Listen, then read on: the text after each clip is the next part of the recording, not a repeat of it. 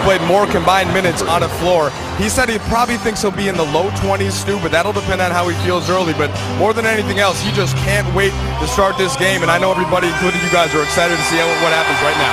Oh, no question. We're very excited to see how he reacts to his first time back in a real game. And you talked about those nerves. I talked to him.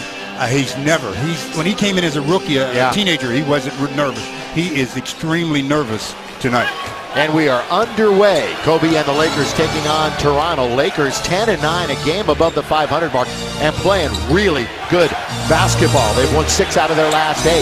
Lakers on defense, and this is a part of the floor. Obviously, we're very curious on how Kobe will react on the defensive end as Valanciunas, the second-year center, turns and scores over Robert Sacre. Nice little move by Valanciunas.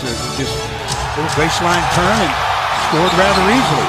Crowd roars as Kobe touches the basketball. It's into Sacre.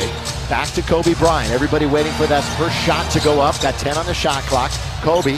Pass underneath to Sacre to score! And Kobe picks up the assist. You know, and that's what I'd like to see him do for a while. It's not necessarily look to score. Be more of a facilitator. And I think that role will be in his hands once Steve Blake has to go to the bench for a rest. He's the backup point, isn't he? Yeah, well.